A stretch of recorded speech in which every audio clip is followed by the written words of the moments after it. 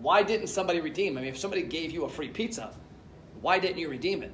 I had a company ask me this the other day, well, what is that? 30% is huge because like direct mail, a good number is 2 to 5. What is 30%? That's a gigantic number. Why didn't 70%?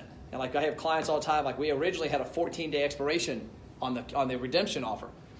And we were seeing bad numbers. We changed it from 45 days to 30 to 14 because the client's like, let's get sense of urgency. So we did it. Our redemption numbers plummeted.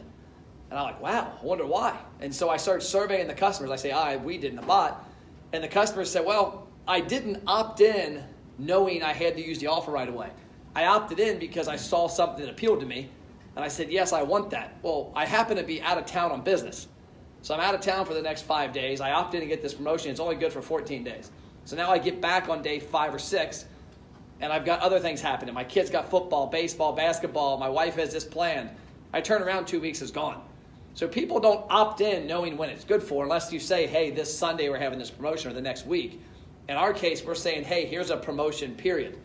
And so we found that 14-day window was a bad thing because it didn't drive home sense of urgency as much as that people weren't opting in, saying, understanding that. So it comes down to that.